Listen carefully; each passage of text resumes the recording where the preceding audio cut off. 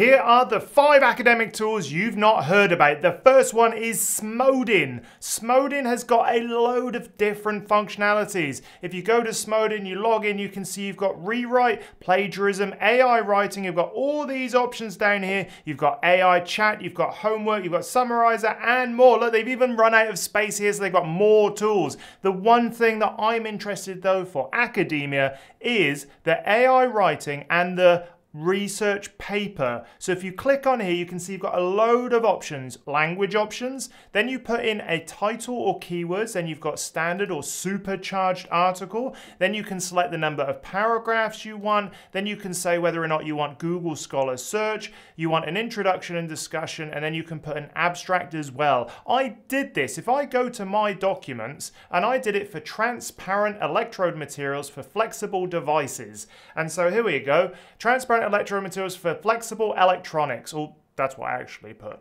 So it put out a load of quite interesting results. Then it's got another section. Why are transparent electrode materials important for flexible electronics? There, it gives you one of the reasons, why it's important. Then it looks at other materials, metal nanowires, silver nanowires. Then they've also got thinner silver nanowires, then they've got graphene, they've got all of the different things that actually I researched when I was doing this as a postdoc. And here's the one thing I really like about this. If you go down to the bottom, I've always been a little bit concerned about the sorts of references this sort of stuff pulls up, especially considering it's like a jack of all trades and not specifically for research. But it's done a pretty good job. Now, I'm not saying these resources are perfect. You still have to go use your magic academic brain to find out whether or not they're suitable for inclusion in this as a first draft. But I think for its price and for the quality of information it actually spits out, as well as all of the other stuff that you get access to down here,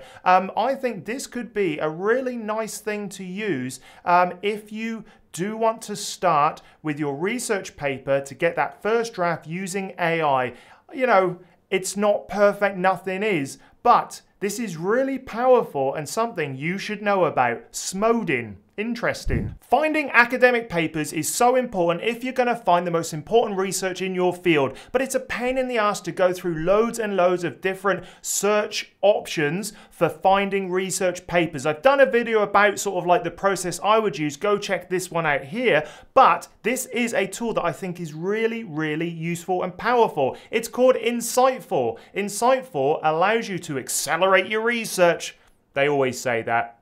They always say that. But this one helps you build a network of academic papers that they'll analyze for you to discover the most recent literature. And this is something that I've not seen before, where you can select 2 papers and it will show you how the literature connects them. This is really important for telling the story of your research or any literature review. That's interesting to me. I've not seen that anywhere else. So I'm going to actually see if I can connect research from a very, very important scientist, me. So here's one of my first papers, a multi-layered approach to blah, blah, blah. I'm going to take that. The one thing I like about this, where are we? We're here.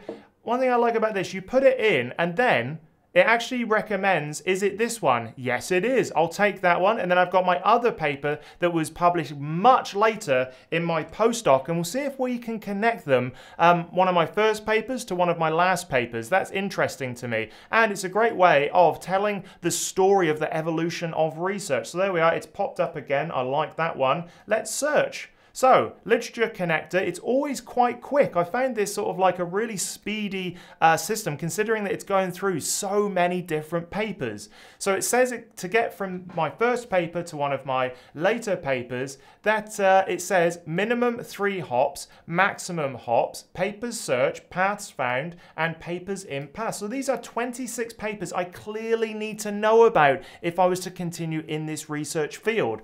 And these are sorted by size. So if there's loads of connections to them, they're much bigger. These you can see have just got like 1 or 2 connections. These have got loads and loads coming out the other side. So this is really important. It's really sort of like a really nice way to see how research has evolved between papers, and I'd be interested to put some really sort of like obscure connections and see how many hops it takes. But ultimately, I need to know everything about these papers, everything about these papers. It just makes it so much easier to find the relevant literature. And these, I think, are hyper relevant. It's like mega relevant stuff for your research. Get 2 papers, plug them in, look at everything in the middle. You've just got yourself a literature review. Perfect. You can also put it into Zotero with their plugin. Brilliant. Check it out. Insightful.xyz.com was clearly taken. If you're in the clinical and biomed research area, I would check out Evidence Hunt. Evidence Hunt is a really cool way, here I'm going to go to new chat, is a really great way of finding literature and summaries of semantically searched research questions. Boom. So here we are. Let's just use one of these. So, hi, how can I help you? You're so polite. I want to find out about, here we are, how to assess stroke risk in atrial fibrillation. I'm going to click that and you'll see it goes away and finds the most important evidence. It also summarizes it for us and puts it in nice bite-sized chunks. This is taking forever. I'm going to spin in my chair until it's finished.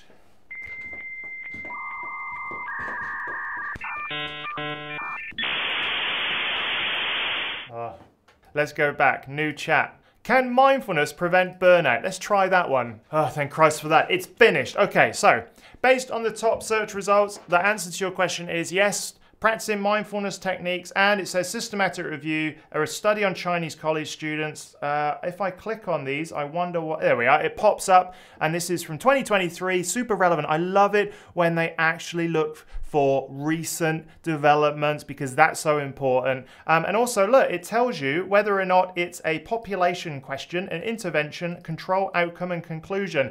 Great way to scan the abstracts that are given. So if I want to find out the outcome, sleep quality and perceived stress of 2 blah blah blah, brilliant. So really like this is a great way to actually sort of scan the literature and find the most important stuff if you're in the clinical and biomedical research field. I wish something like this existed outside of this field. Fingers crossed it comes soon. Do you know what's really annoying in research other than your supervisor's little quirks that are so weird that you're kind of questioning whether or not they're a real person and not just an alien that's been flown in to do research to make the world a better place? It is trying to find all of the literature across different databases. Check out smartsearch.org. Look at this. It goes through all of these. PubMed, Google Scholar, Lens, Scopus, and many more. Nice. So here we go. Search the best databases in academia. That's exactly what I want to do. So scholarly records, yes. Keywords or subjects. I think I'm going to go keywords. Let's have a look at all of the keywords that male grooming. When did I search for that? Nice. All right, I'm going to look for nanomaterials. Okay, great. Select keyword. Chemistry. Select keywords. Why is it not in there? Okay. Let's go down and look at chemistry. I'm going to go and look at carbines. Nice, that's what I want. Catalyzed carbines. Does it get much sexier? Select keywords. And now I can go in and look at all the databases that actually contain information related to my field. So here we are. I go in and you can see that CAS, SciFinder, Google Scholar, One World. So all of these are where I could potentially get information about my field. But unfortunately, you know, I wouldn't know half of these, to be honest. Core, never heard of that one. Semantic Scholar, I know that one, I'm clever.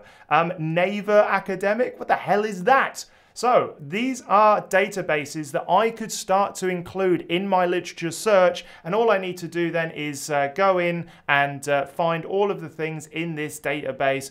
Much easier than having to go and rely only on stuff like Google Scholar, Semantic Search, Elicit even, like all of those things are incredibly powerful, but this is going to make your literature search even better. You can also sort of look at books, conference papers, journal publications. One thing I like, if we go back, in this, searches the databases. What? Searches the databases must support default, so show largest database first, great. Systematic keyword searching, forward citation searching, I like the idea of that. And also grey literature searching. I want to find unpublished documents. Grey. Sneaky, the underbelly of academic publishing. I want to see about that. So, super powerful if you're wanting the best databases in academia. Easy done. All of the thought process for finding these important databases has been made much easier. Go check it out. Automatic writers. Some people love them, some people hate them. I'm somewhere in the middle. I think they can be a very useful tool if they're used correctly. This one is Yomu AI. Yomu.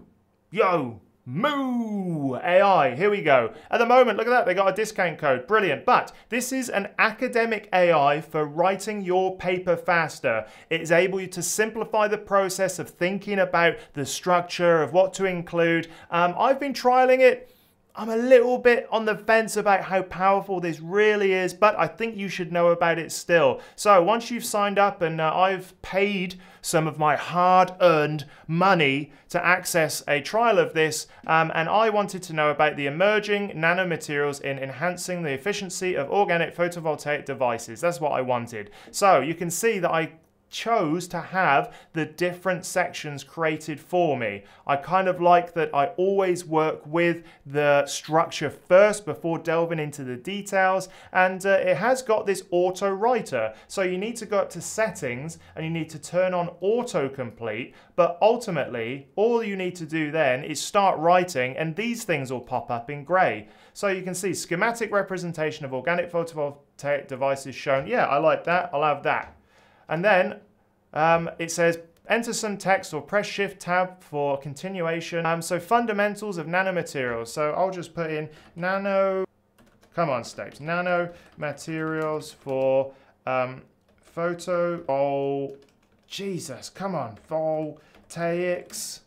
This is terrible. All right, never ever listen to me for spelling. Nanomaterials include, let's see what we've got. Include, we'll double click.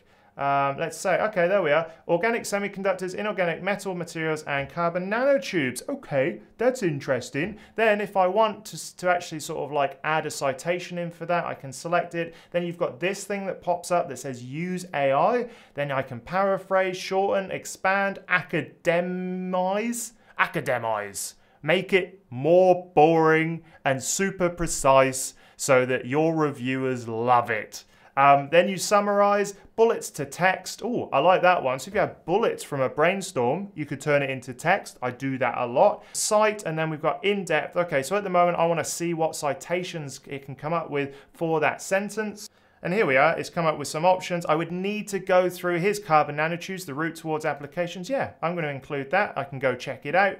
Brilliant, there's a PDF, I can go read it before it goes in, and then I can just quickly say add citation, it's been in, and then right down the bottom, it's actually included them in this referencing section. And we can change the referencing style here so that it's easy to just add references and citations. Love it. So this is an equivalent to something like Jenny AI. I don't think this is as powerful at the moment, but I do like it. I do think you should sort of like compare this one and Jenny AI, but ultimately this could be really good. So there we have it. There are the 5 academic AI tools that you've not heard about. Let me know in the comments below what you would add. And also, if you like this video, go check out this one where I talk about the 6 academic AI tools you'll actually use for research because they're super useful and powerful. Go check it out. It's a great watch.